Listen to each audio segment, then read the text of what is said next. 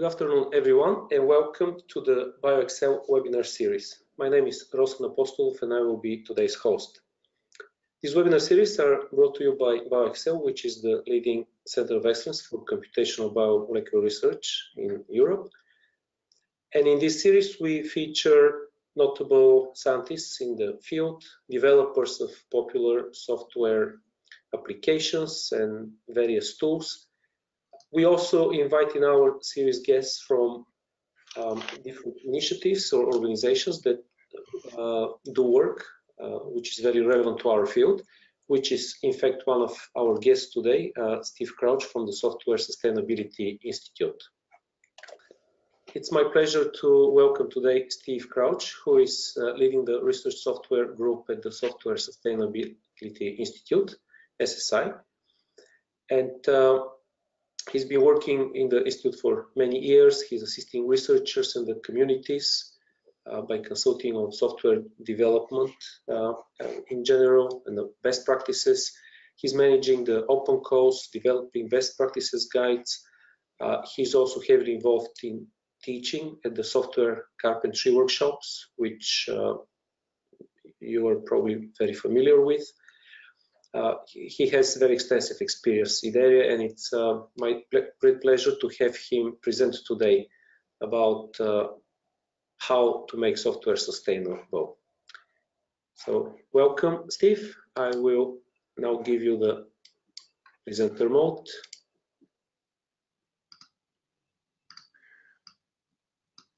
Okay, right. Okay, so ready to start?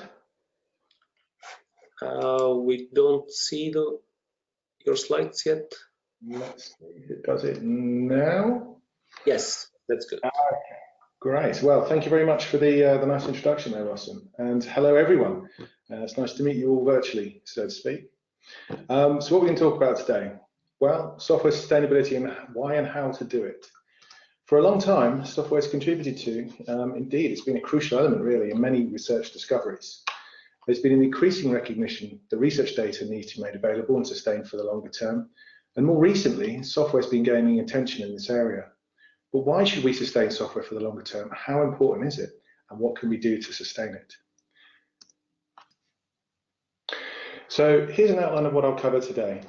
We're going to start by taking a look at the importance of research software. We'll then look at two things we can do to directly help the sustainability of it.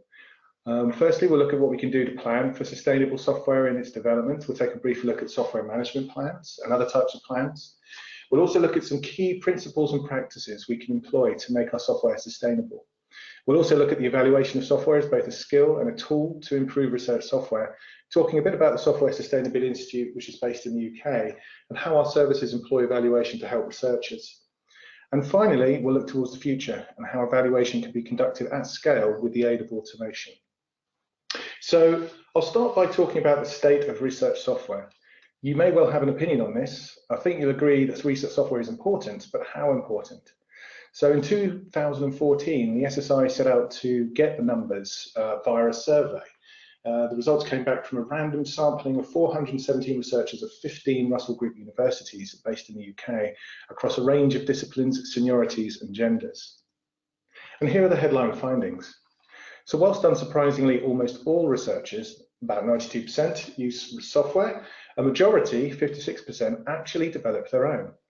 70% of research, the overwhelming majority, would be fundamentally impossible to perform without research software, which is a key finding.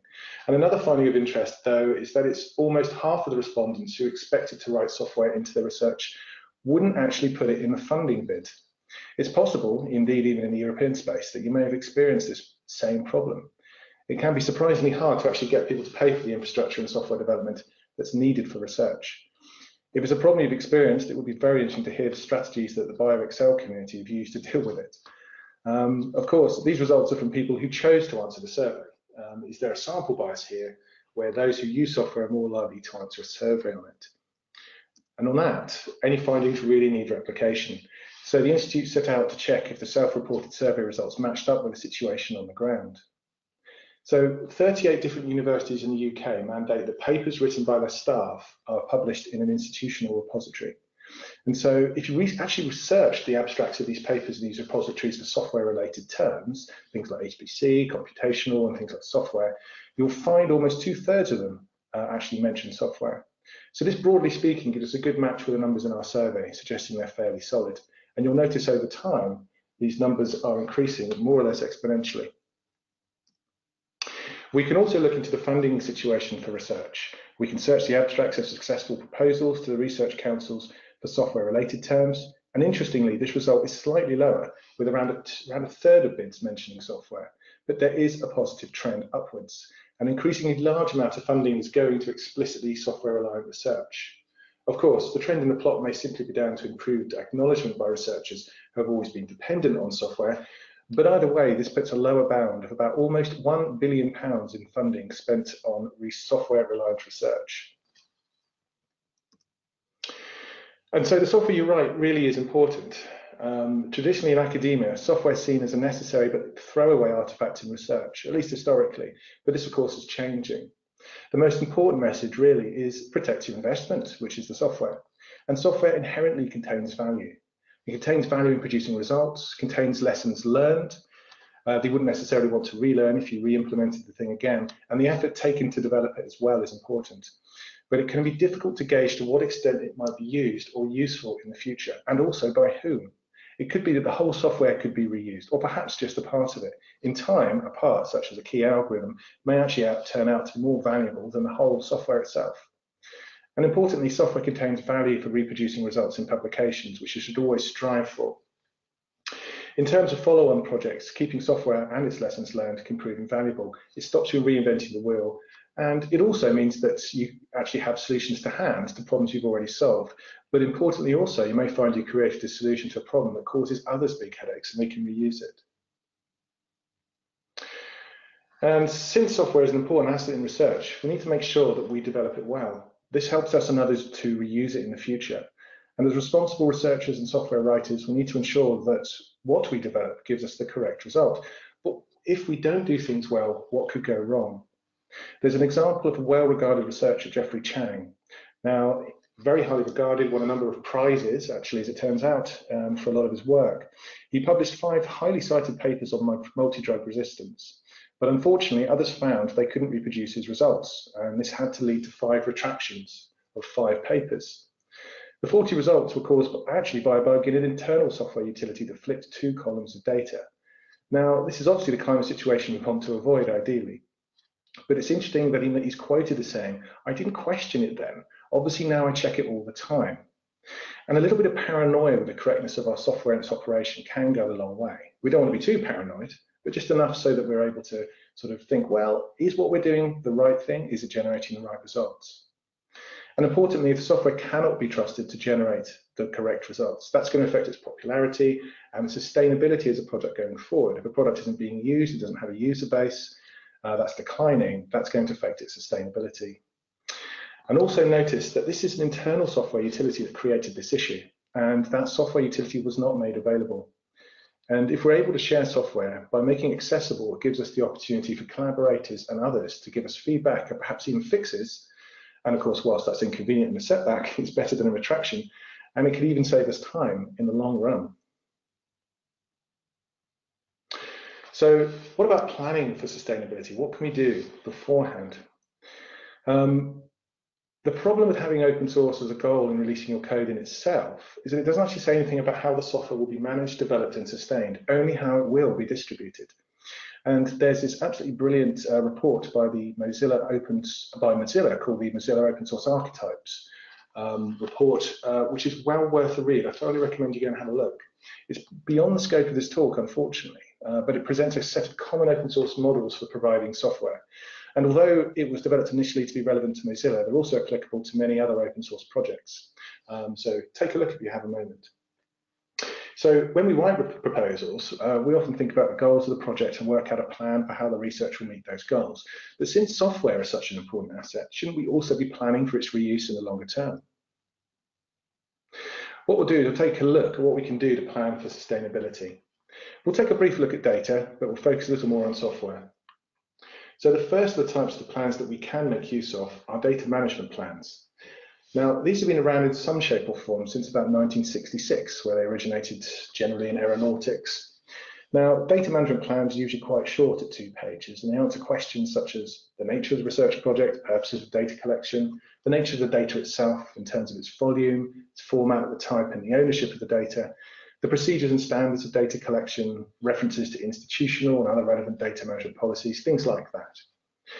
Now, these are actually currently more prevalent than other types of plans, have been around for longer, and they've been strongly encouraged or required in the UK for grant proposals to UK research councils.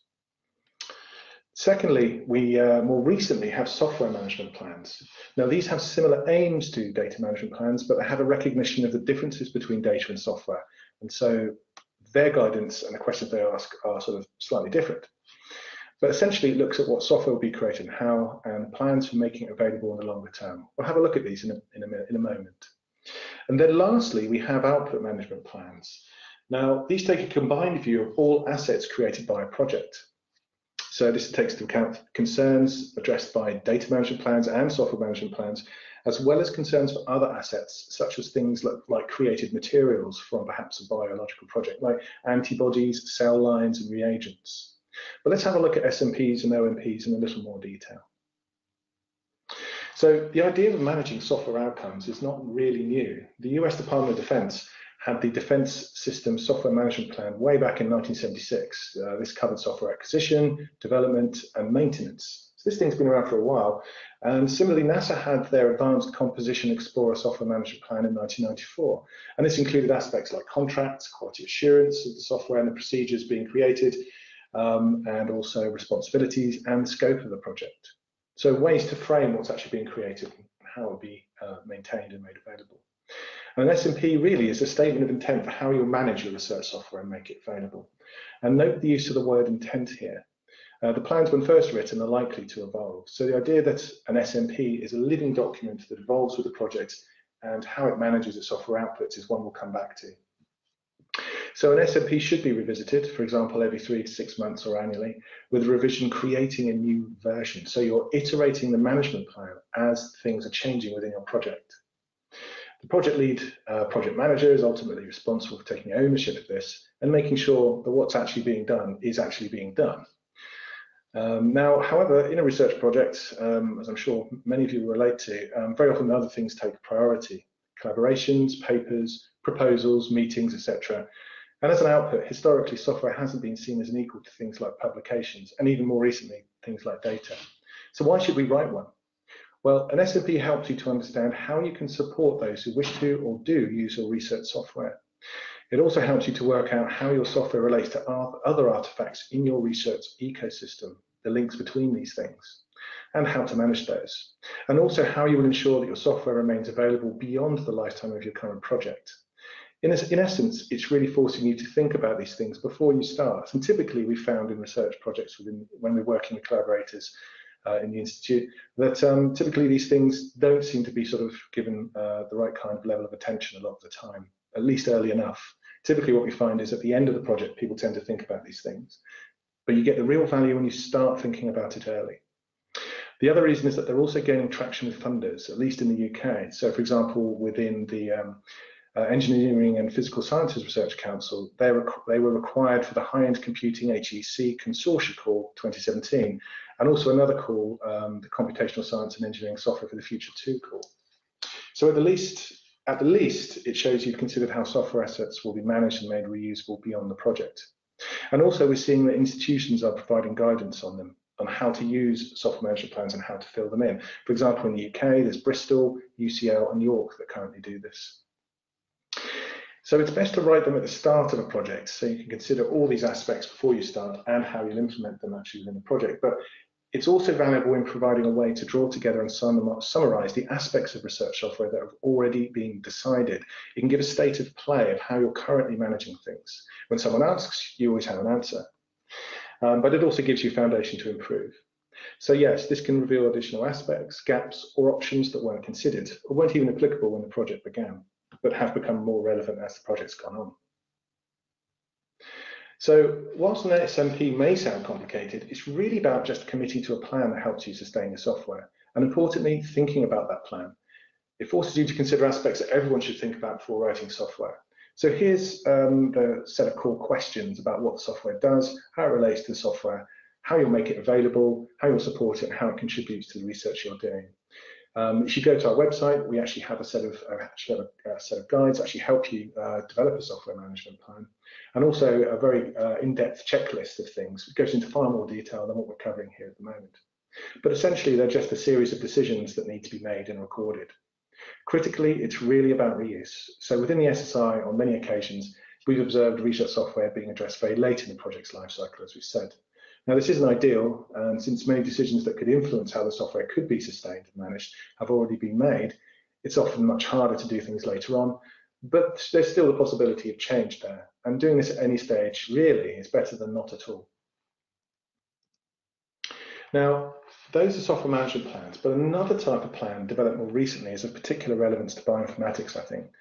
Now, an SSI fellow, Laurent Gatto, is an open science advocate and group leader at Du Institute in Belgium, and he presented a talk at the Research Data Management Forum in 2017. He discussed the differences and commonalities between DMPs and SMPs and the proliferation of plans in general, data management plans, software management plans, all kinds of plans, materials plans. And there was an interesting discussion there with Kevin Ashley from the Digital Curation Centre, where they had a discussion around the need for an output management plan that simply covered all outputs from a project. As we said, things like it could be data, software, research materials. And so there are also these output management plans, which are gaining traction and are required in some circumstances by Wellcome Trust for grant applications. So essentially, an OMP is required when significant research outputs are expected. And these could be things like database resource, data itself, software tool or materials, and includes any of these where they may be of use for research beyond their original purpose. And actually notably is that it also means that things that could be generated other than that, such as significant IP, can also be captured and then brought under management. Essentially, if there's a clear potential for reuse, again, this is forcing you to think about your outputs, how they'll be provided, and their usefulness to others. So we've looked at how we can plan for sustainability with various types of plans. That's very helpful at the level of project organisation. But what should we do when we're actually writing the software itself to make it more sustainable? So what we'll do is we'll look at some of the principles and practices that we can actually employ to do that. Fundamentally, one of the main things the SSI has actually learned is not to expect too much, particularly all at once. There's a lot of straightforward, good enough practices out there. There's a couple of papers I've linked to here. See the Greg Wilson co-authored papers, which give some great suggestions for development practices and approaches. But the thing we've realized is that really every community is different, different levels of expertise, different needs, and also different priorities. And the key to SSI's approach, and the approach we advocate, is to try and change the underlying culture of software development, to make best practice something people in the field just do naturally as it makes their lives easier, rather than as a list of seemingly arbitrary demands imposed from the outside. A key realization is it's important to convey the motivations for a practice as well as how you actually do the practice. If you can sell it as an idea, then it becomes part of the culture. And then once you have a few in place, initially, you can build on that step by step, introducing new practices as you go. But the idea, at least initially, is just to pick the ones that will help you the most. So another thing that's gaining traction is FAIR approaches to data and software. Now, the FAIR guiding principles for software data management and stewardship provide recommendations on how to make research software findable, accessible, interoperable, and reusable, or FAIR for short. And the idea of FAIR as a set of principles for managing data has been around since 2016, but in more recent years, there have been attempts to apply FAIR principles to software. So what is FAIR? Here's an interpretation of FAIR principles generalized from how they are applied to data. First of all, the thing that we're actually talking about, could be data or software, should be findable. It should be easy to locate using a unique and persistent identifier. There also should exist a descriptive metadata to enable its discovery. Also, it should be accessible. A thing should be easily retrieved by machines and humans using standard protocols with metadata archived long term. So anything describing what the software is should be available long term, even if the software itself actually becomes unavailable. Interoperable, so in terms of things like software and data, it should be available in formats that can be exchanged, interpreted and combined, which includes the metadata of the thing we're describing. And of course, it should be reusable. There exists metadata that ensures reuse for future research with clear license and provenance of all the assets and where they come from. And those assets and metadata follow community standards. So how are these principles applied to data? For many of them, we need to apply them to metadata as well as the data itself. But here's a quick summary. In terms of findable data, it needs a unique and persistent identifier such as a DOI, and this is one of the most important things we can do to start with. It allows the other FAIR principles to be applied. And its metadata should describe how the dataset was generated, who collected, edited, and published the dataset, and the data's quality and other characteristics. For accessibility, it needs to be obtainable using a standard, open, free, and appropriately secure protocol. This could be HTTPS, or a manual one such as requesting access to the data by email. Its metadata needs to be available long after the data itself is no longer available to ensure that use of the data can still be traced, for example, by author, institution, or publication, for example. For interoperability, the metadata needs to be described in a suitable machine-readable and usable language, and examples of this could be RDF, OWL, or JSON, LD, or whatever is appropriate, using a common ontology, and that should reference other metadata where appropriate. And importantly, the ontologies themselves should also have FAIR principles applied to them too. Now, for reusability, the metadata should be as rich and as detailed as possible, covering things like scope, data creation, the type of data, the version of the data, for example, and released under a clear and accessible usage license, ideally open ones like Creative Commons. Now, this is how it applies to data, but it also turns out these principles are applicable and desirable within the context of software. So how would we do that? So we can look at aspects of how each of these different categories can be applied to software. So let's look at findable and accessible. So in terms of making software findable, it can be easily assigned persistent and unique identifiers for projects and versions. For example, we could deposit source code or eventual assets in a repository like Zenodo to get a DOI.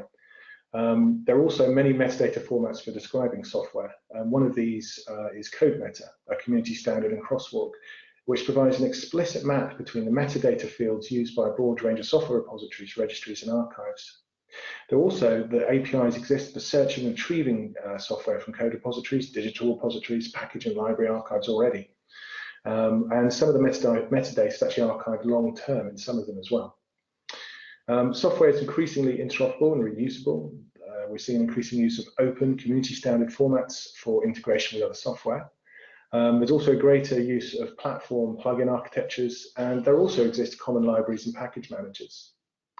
In terms of community developed guidance, well, that's out there too, and standards exist to improve reuse there too. And there's also documentation, licensing, and other formats we can use for software development. So much of this already exists for software. So what we can do now is we can take a look at an interpretation of FAIR for software. What does it actually look like?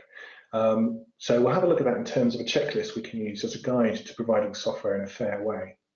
Now, I've also included links to the corresponding data principles here, just for reference for those who are interested. But to start with, we write a software management plan. Now, this kind of stands on its own, but in general, it's useful for reusability. But it also can help to inform and provide information for a lot of the other things that we can do within the checklist, particularly for metadata. We should choose a license and make it clear. If we don't supply a license by default, no one else has the rights to use it. We should use version control and follow good commit practice.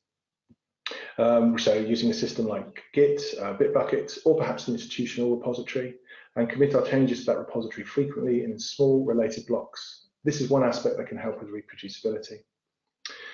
We should also publish and update metadata about the software, allowing others to find and reuse it. And we should also use open community standard file formats.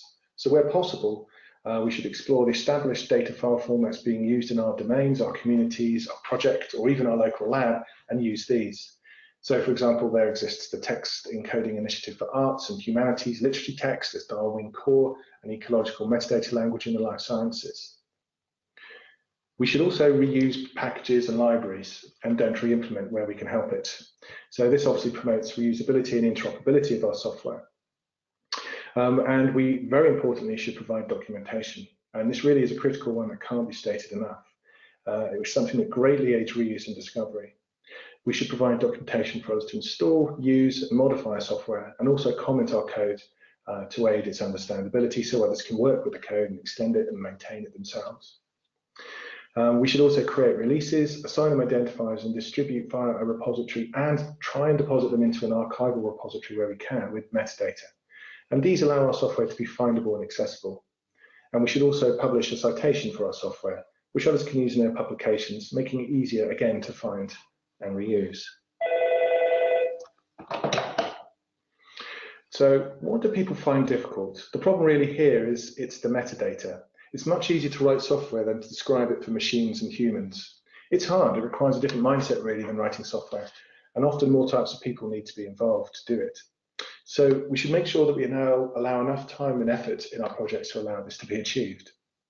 Now here's where an SOP can also be useful. The detail you include in it when describing the software can help inform this descriptive metadata you need to write. So this can provide us with a base level of practices that we can pick and choose from to make our software fair. But again, as we said, you can't do everything. So the idea here is that you prioritize the ones that will be most useful for your project, and then implement them over time, and then revisit and add more as you continue. So we'll talk a bit now about evaluation of software. When writing software, it's tempting to reach for what you already know, a library or a piece of software you're already familiar with, or even the first thing you find that seems to fit the bill. I've been a victim of this many times. And with so many pressures coming from the research side of things like publishing papers, getting funding, it's easy to give software and what we develop not enough time really to do things as we really would want to. But it's important to keep a critical mind when making software decisions. And critical evaluation of software, either of the software we write ourselves or the software we reach for and use, is a useful skill to learn. We'll start by taking a look at the Software Sustainability Institute and how it aims to help researchers, and then we'll look at how the SSI offers software evaluation as part of the consultancy services that it delivers. So the SSI really has one core goal: better software, better research. It started in 2010 delivering software development consultancy to researchers, but it's evolved over time. There's been increasing recognition that it's researchers, teams and communities, and not just software, that reach boundaries in their development that need to be overcome. And these boundaries can prevent improvement, growth and adoption of research software. And the SSI helps groups to reach the next stage in their development. And there's 5 main paths it pursues towards the better software, better research goal. One of the first things it does is it performs consultancy work, offering researchers expertise and support to not just help them, but also help us keep in touch with the challenges they're facing on the ground. Another thing we provide is training, offering courses to try and improve the software engineering skills of researchers. As Rossen mentioned earlier, things such as software carpentry, data carpentry, so on and so forth. Its community work involves reaching out to communities like yours to gather intelligence on their needs or working to help other communities get together. We also perform policy work, lobbying stakeholders to try and make changes to the software environment in academia. And finally, our outreach role involves making people aware of our work. The SSI is a small organisation with only about 8 staff for 210,000 academics in the UK. It's much more efficient really for us to encourage communities to take up sustainable software practices themselves than to push for them from the outside. So let's take a look at what the software team does in terms of evaluating software. Our software evaluation page, which details 2 approaches we take to software evaluation, is actually the second most popular page on our website with over 55,000 hits. Now, the first approach we use is a tutorial-based evaluation. So this is an experience-based assessment, a very in-depth evaluation. The aspects we evaluate are refined by the collaborating project. We get them to work with us to determine what it is they want us to look at. They may have particular concerns regarding a specific aspect, or some aspects we may typically look at may not apply depending on the maturity of the project. We take a number of roles: developer, user, local project member looking to use a software for the first time. For users, we typically look at user documentation, installing prerequisites and software, using it for basic tasks, as well as how it's supported, issue tracking and their activity, for example, and the expectation of technical support. For developers, we typically look at the ease of setting up a development environment, technical documentation, example code and tests, the code base itself, things such as readability, modularity, how the software's files are structured, and things like licensing. We also look at options for contributing to the project, for example, contributions policies, and options for getting technical help for developers. Also, we look at their software development process itself and determine how that can be improved and other practices they can actually employ. And the outcome here is a pretty comprehensive technical report of experiences with a set of observations and recommendations for improvement. Now, the second approach is slightly different. This is a higher level criteria-based evaluation, which was derived and modified from an ISO standard. Now, this is more high-level assessment and evaluates whether software meets explicit criteria. There's about 180 criteria in total, split over topics such as usability, sustainability, and maintainability, and it's very useful as a checklist to guide development. For example, it asks questions such as, is the source code repository available online for others to access? Now, those are the two ways we do software evaluation, but they have a very important secondary effect. They have an important role to play with software or output management plans. So software management plans are an intention of what you plan to do. Software evaluation is really about what you're doing. And as well as refining the project software and the related assets, software evaluation can thus help with delivering your S&P and adjusting it where necessary. So you can see where you are, and then you can have that information feed back to or even initiate your software management plan. And this can be done through mechanisms such as assessing code quality, the usability, and also the overall sustainability of your code base. So in essence, it provides a quality assurance, in a sense, for the process of enacting the management plan. So it becomes a feedback loop. And the idea here is that you continually evolve your management plan, assess where you are, and you're able to continually sort of have this virtuous cycle of software management plan improvement, better project assets as you go forward. So in a little more detail, here's a list of criteria topics. Now it's focused on three aspects: usability, and sustainability and maintainability. These two are grouped together since they're actually quite closely tied anyway conceptually. For usability, we're looking at user tasks like understanding the software, learning new tasks, documentation, and actually using the software to accomplish basic tasks. For sustainability and maintainability, we're concerned with aspects like ownership in terms of identity, copyright and licensing, project governance and how it deals with its user and developer community, but also technical aspects like how testable, portable and interoperable the software is. And importantly for future growth and change, there's also analyzability, the capability to understand the implementation, which you would require before you do the next one, which is the changeability, the ease of modification of the software, and also evolvability. This is where evidence that the software is actually being developed and will continue to be developed and supported. And all of these are critical for sustainability. So what we'll do is we'll look at one of these in a little more detail. Let's take a look at documentation. We can see a list of some of the criteria for assessing the software's documentation here. So again, essentially what we have is a checklist of items that you would expect to see, such as different sections of the documentation for different types of users, resources for further information, examples of how to do things, and troubleshooting if there are issues. So this is also useful for projects doing this themselves. It can provide a set of things they aren't currently doing for them to consider. But of course, some of these may not apply to them, but it gives them a broad net of things to think about doing at a high level. And if they're doing this early enough, this is something that they can use to change their project going forward in a meaningful way. And this is something important. We tend to use a set of criteria as a reference checklist when doing tutorial-based evaluations. So software assessment typically forms the core of what we offer. And what we'll do is we'll look now at how we provide consultancy as a service and how assessment actually forms part of those services. So evaluation enables us to provide recommendations for improvement, but it also allows us to familiarize ourselves with the software before providing any in-depth guidance or development. The first mechanism we have for this is the open call for projects, which started in 2012. And the idea is the researchers submit a very short proposal really about the problems they're facing, how the Institute can help. And it's free effort. We work with the project on a plan of work to assess and provide guidance on the challenges. We've done a couple of these, we tend to do a couple of these a year. We review applications on our ability to address the problems and the potential impact the work would have on their user and developer community. And out of this, they will get an in-depth tutorial-based assessment and report, which they can use to replicate the experiences and understand the experiences of approaching the software and trying to use it and develop it for the first time. And the other thing we also tend to do sometimes is include some development to illustrate how to employ a particular tool or practice. A common one here, which we've done many times, is introducing a test suite for the software. We might show them an example of a test suite framework with some initial tests, which they can then build on. This activity tends to be quite variable in terms of effort, from a few days to a couple of months of effort, depending on the project and how we can help. Another thing we do is we provide consultancy funded directly from their projects. Now, this typically includes some form of assessment guidance, but often has a very stronger emphasis on actual development.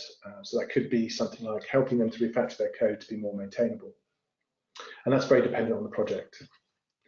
We've also done a number of free light engagements with projects as well. These are usually only a few days of effort, and it's usually centered around assessment and showing the projects the next step in how to evolve what it is they're doing and improve their software. But more recently, at the Research Software Engineering Conference in September, which was held in the UK, we launched the Research Software Health Check, which is another free software service. So again, a lightweight proposal of work is made by them, a few minutes to fill in a form. We assess, in this case, submissions every couple of months. And this takes into account a lot of the lessons we've learned with doing over about 70 projects. This service is more lightweight at around 1 to 2 days of effort. And here it's leveraging our experience to identify key issues more rapidly and to help put projects on the right track.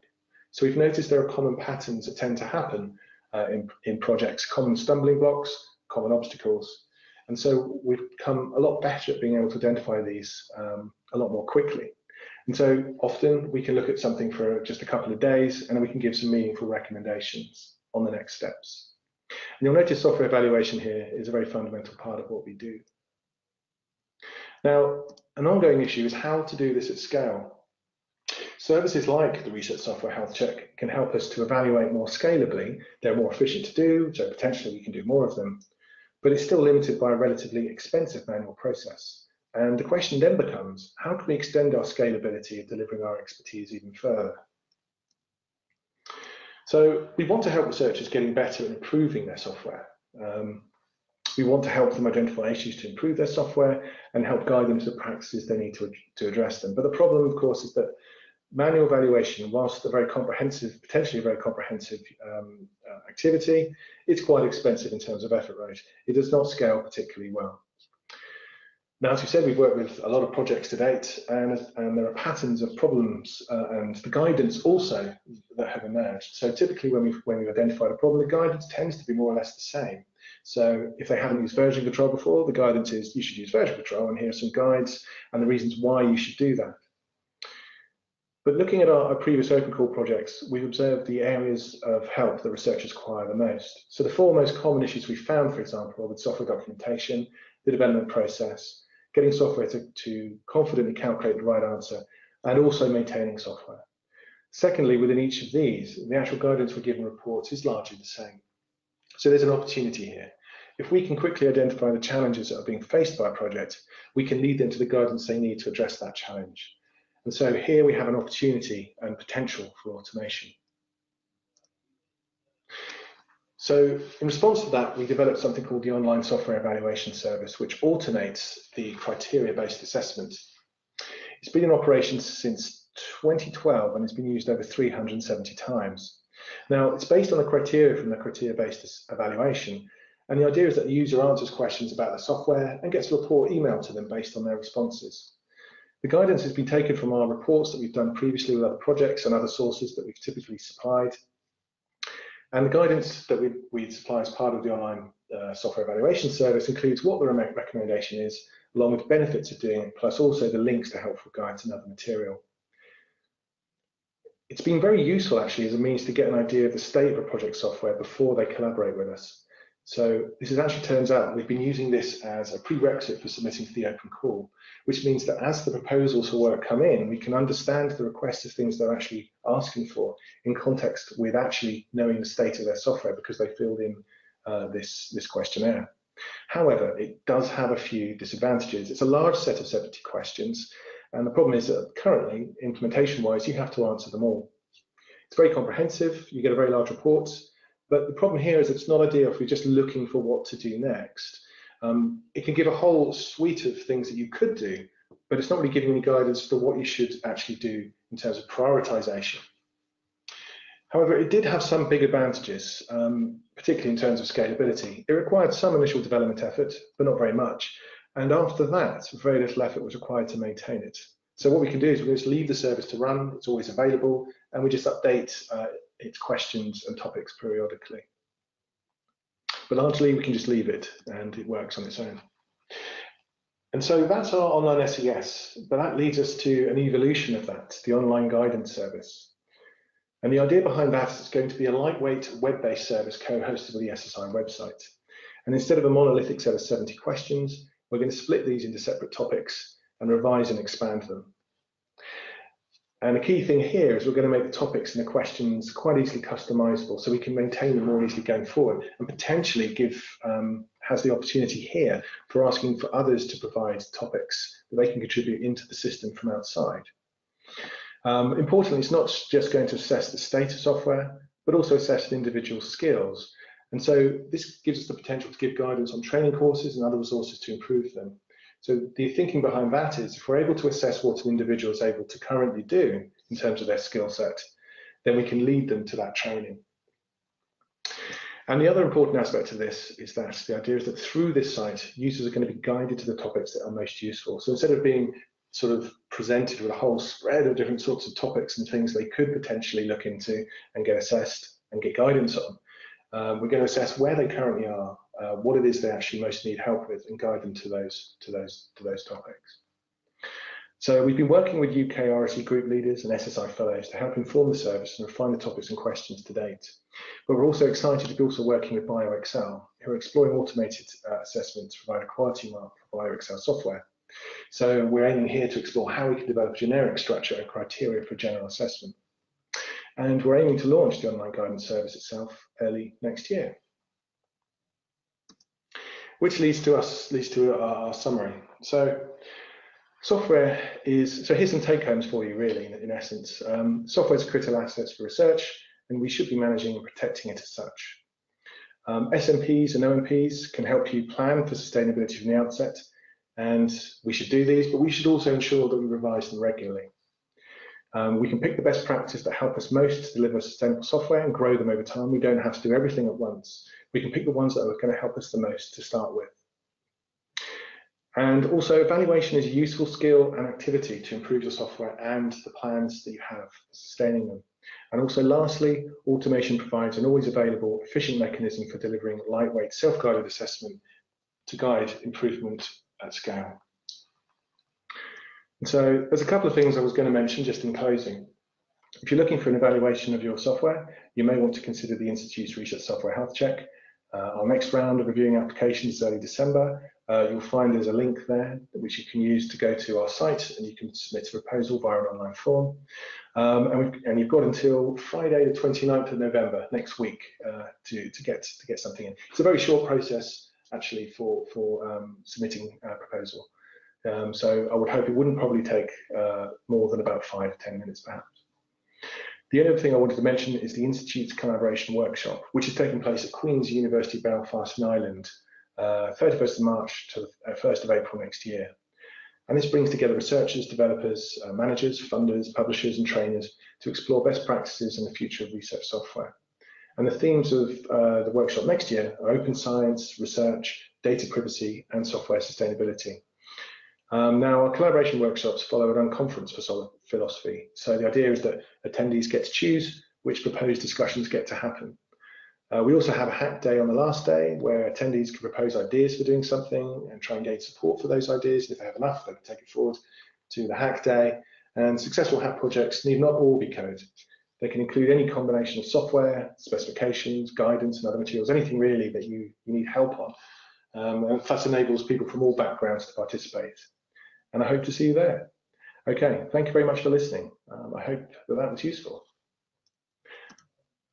On to questions, I guess. Thank you, Steve. This was a great presentation. So I would encourage our attendees. You can use the questions tab in the control panel to write your question. Please let us know whether you've used some of the tools, whether you've looked at the criteria that Steve was talking about. to what extent is software sustainability important in your project or in your organization? Interesting to hear.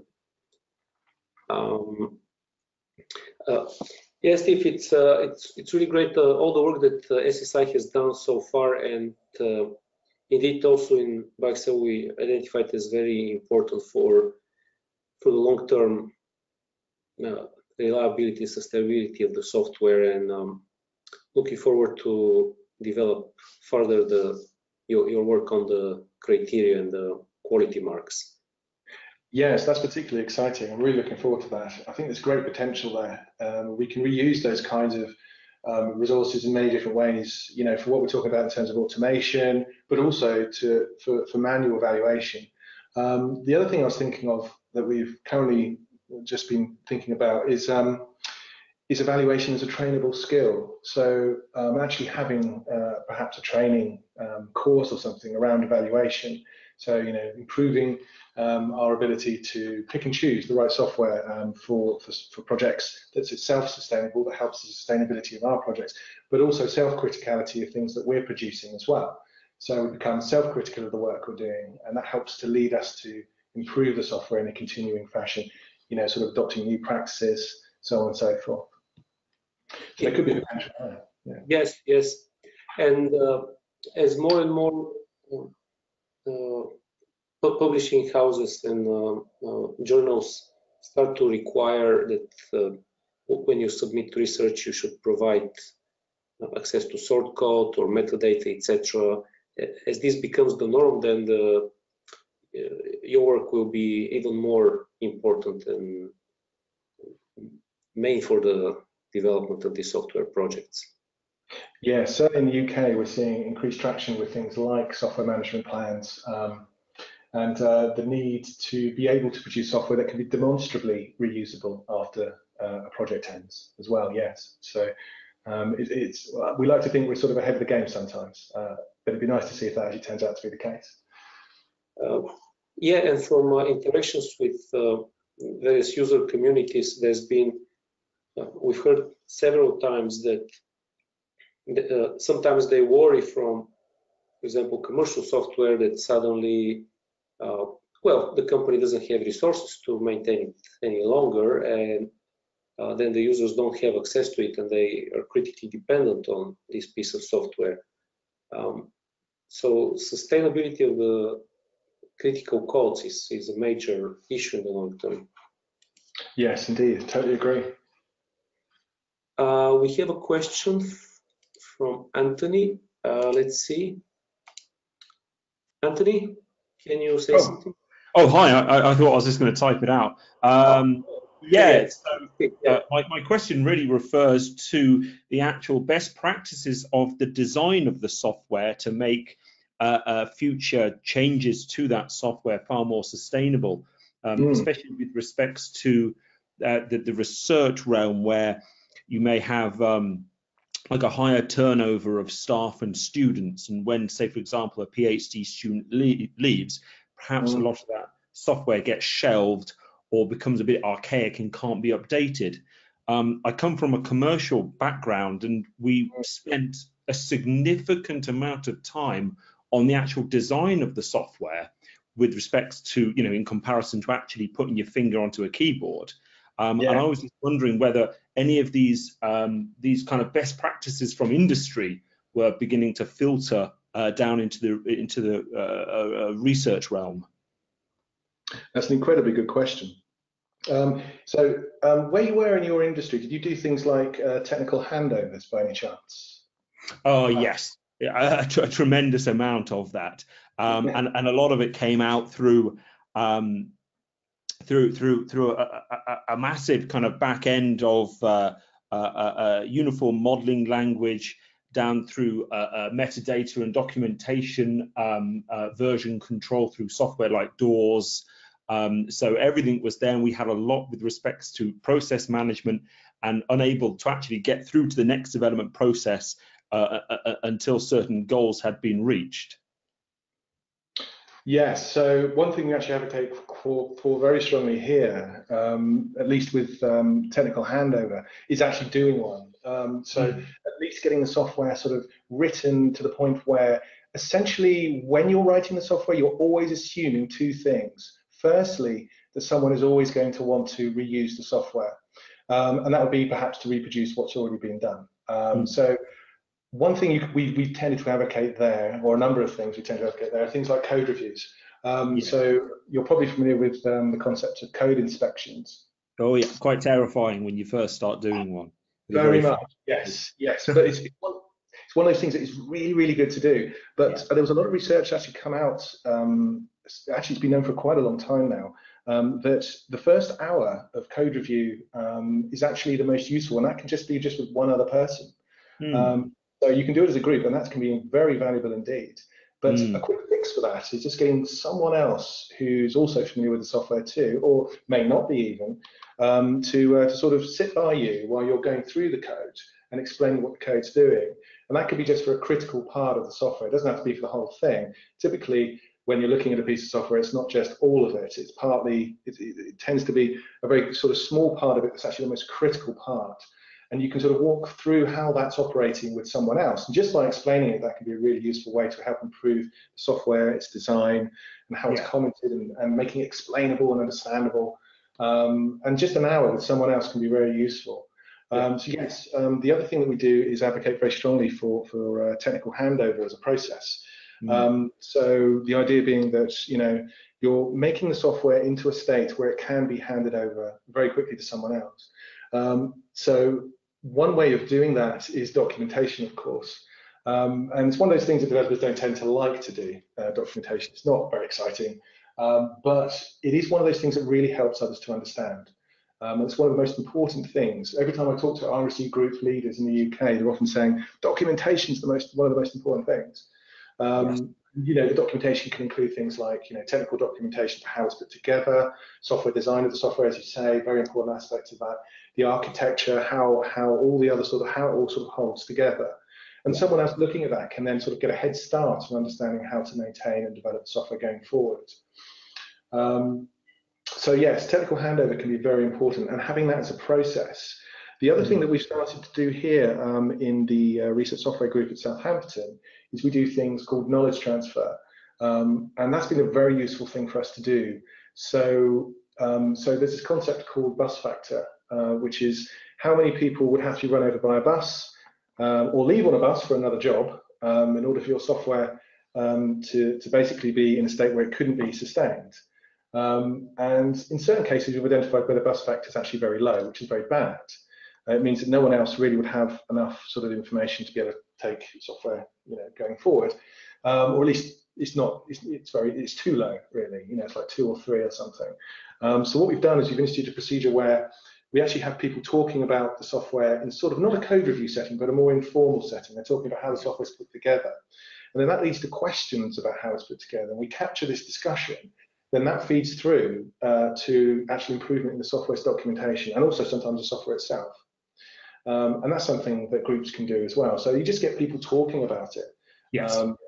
And that's effectively a sort of informal code review, but also covers other things like the usability of the software, the architecture, and how it's all sort of put together in sort of a broad sort of state. And the key question there is, what does someone else need to know to be able to start developing on this software? And that's what, you know, someone who's in charge of software will try and answer. And that can lead to all this sort of improvement. Yeah. So, sorry, it's a very long answer to your question. But... That's all right. Thank you. Thank you. Okay. My pleasure. Any other questions? We don't have other in the control panel. Well, we're also getting close to the hour. Well, Steve, you already put a few links in the presentation slides that we can get in touch with you and SSI. Oh, here we have a question from Michelle. Let's see if we have audio. Michelle, can you? Yeah, hello. Yeah, I had a very simple question. I was wondering whether the slides are going to be made available eventually. Yeah, I think absolutely they will. Yes. Yeah. We will share the slides, yes, and also a recording of this whole session. Oh, okay, that's great. Thank you very much. Goodbye. Yes. Thank you. Okay, so that will be for today. Thanks again, Steve. It's in the recording, and we look forward to collaborating with SSI on making software sustainable and spreading the best practices among the communities. Me too, very much looking forward to it. Thanks a lot for the opportunity, Rossen, and thanks for the invite. Thank you. Bye, everyone.